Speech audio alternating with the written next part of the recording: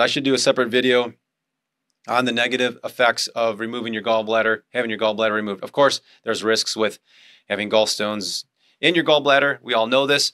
My point is you need proper liver and gallbladder function in order to absorb vitamin K2 properly. So just make sure if you have your gallbladder removed, in my opinion, again, you might want to make sure that you're taking some type of ox bile or some type of supplement with lipases in it to help absorb lipid-soluble vitamins, which vitamin K2 is. And for those of you that don't know, there's vitamin D that is also fat-soluble, vitamin E, and vitamin A.